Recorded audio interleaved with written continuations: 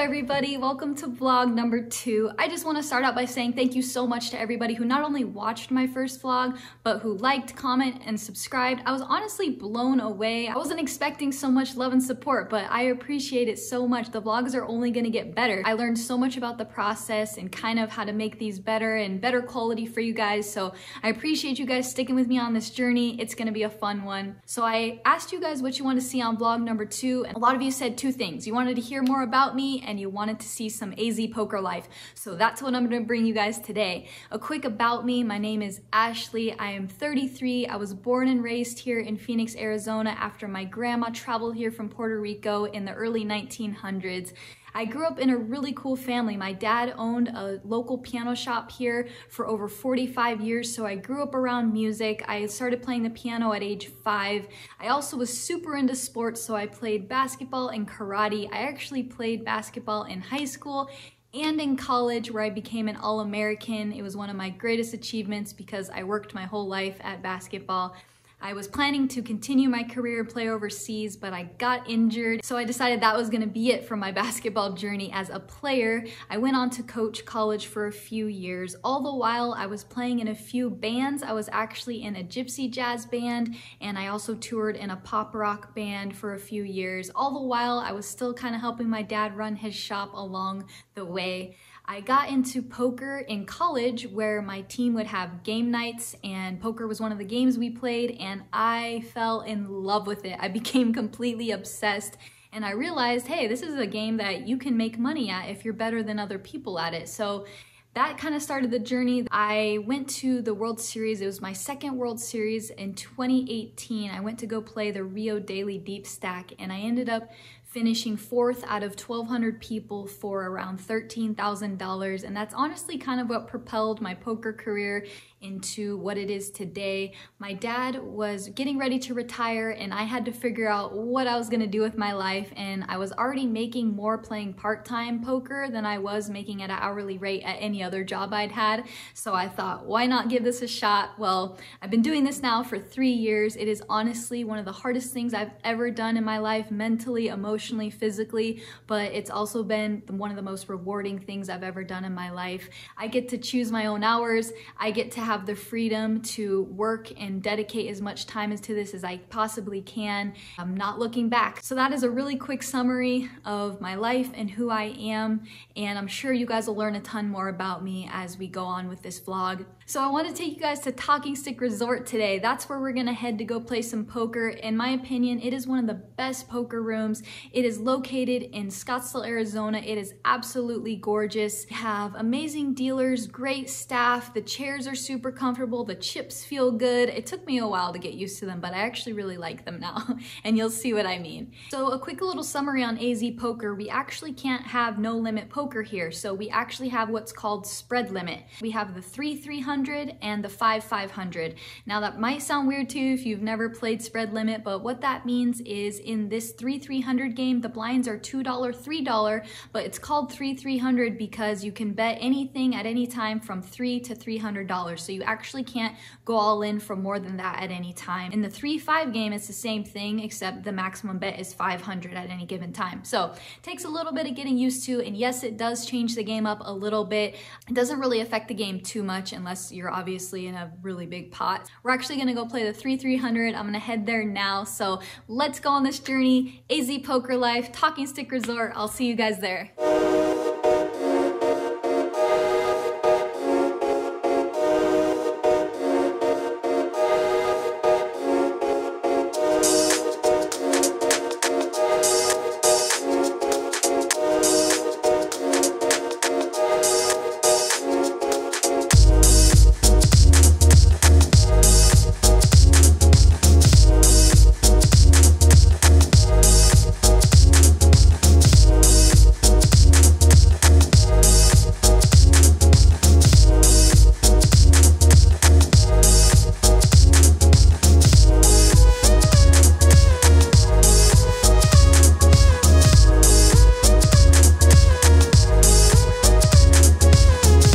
Talking Stick, going to sign up for the 3-300. Hopefully we can run up a stack. That would be awesome for the vlog, but here we go.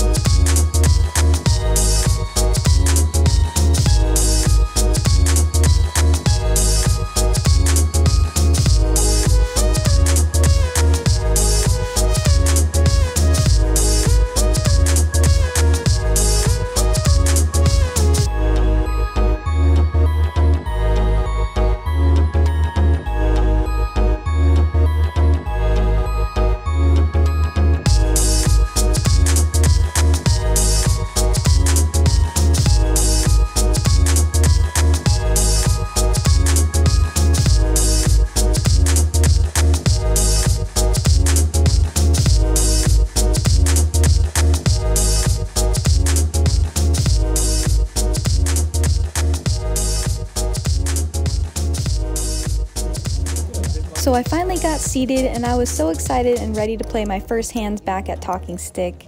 I sat down and tried to gauge who my opponents were and my position at the table. I had a few hands that I raised and took the blinds down at the beginning, nothing special.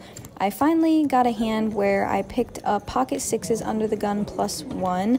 Under the gun had limped, and he was a very, very loose passive player who was just limping almost every hand. So I want to play a pot heads up with this guy, so I make it 15. Sure enough, we do go heads up to a flop, and the flop was 5 of clubs, 4 of diamonds, 4 of hearts. Great flop for my hand. He checks it to me, and I c-bet $20. He calls. Turn is a 9 of hearts, bringing a flush draw. I don't think he should have too many 9s here, and I still feel like my hand is the best hand at this point. He could have a lot of random overcards here. This guy was playing any 2 cards. So I end up betting 35 on the turn, and he folds, and we take it down. So first hand I ended up going to a flop with, we take it down, and it was a nice start.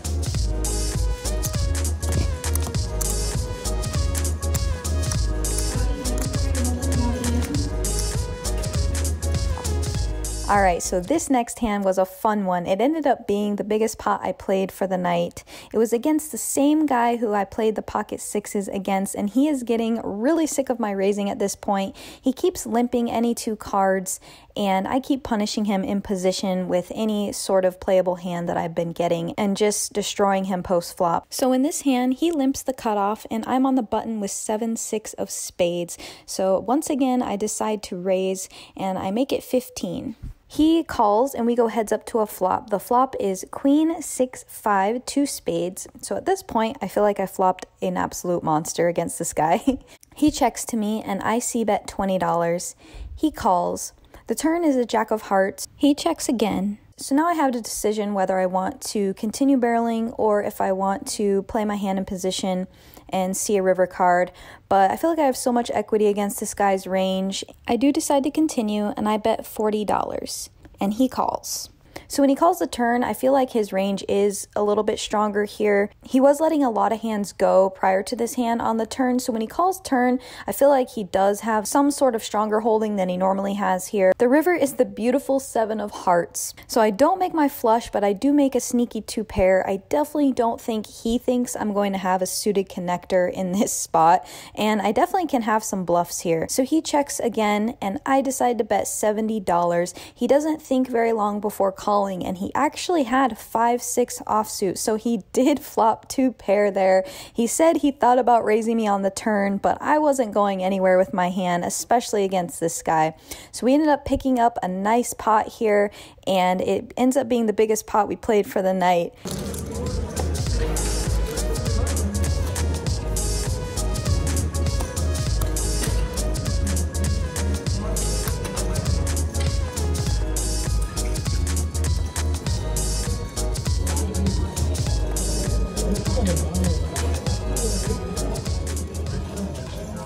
Alright, so in this next hand, I thought I was being set up for the perfect storm. I picked up pocket aces in the cutoff, hijack limps, the same guy who I've been raising over and over again.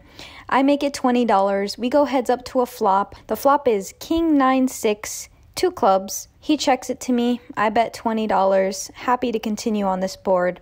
He calls. The turn is a deuce of hearts, so super blank card. Not worried about much at this point, just want to continue to get value. He checks, I bet 45. He calls again. River is the king of diamonds, and I kind of cringed when I saw this card. Wasn't the best card in the world, especially if he has some random king. He checks, and I decide to check it back. I actually checked back pretty quickly, and he flipped over king 7 of clubs, so he flopped a pretty strong hand there. He ended up catching the good old 2-outer on the river. I think I avoided a little bit of disaster there on the river. Let me know what you would have done on this river card in the comments below.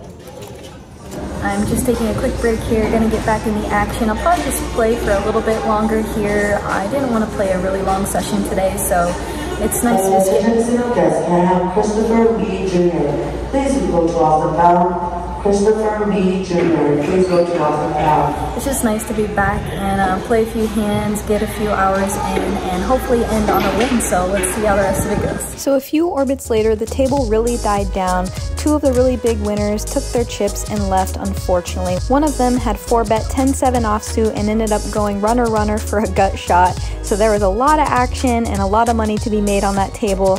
Unfortunately, I didn't get any big pots, but I did have a few small nice ones go my way, as you guys saw. So I ended up taking my chips, cashing out, and heading home. So that's gonna be it for vlog number 2. I really hope you guys enjoyed it. If you did, like, comment, and subscribe. It'll help the channel a lot. Also, if you want to follow me in my day-to-day life, please follow me on Instagram. I'll put the link right here. I post live updates every day about what's going on in poker and in my daily life. Lastly, if you like the music, it is my own music that I wrote and produced. It'll be on Spotify soon, so stay tuned for that. Again, I hope you guys enjoyed, and I'll see you guys for vlog number 3. Also, if you're stuck at home and can't get to a casino but you really want to play some poker, I have the perfect option for you. There's a brand new super exciting app called X Poker.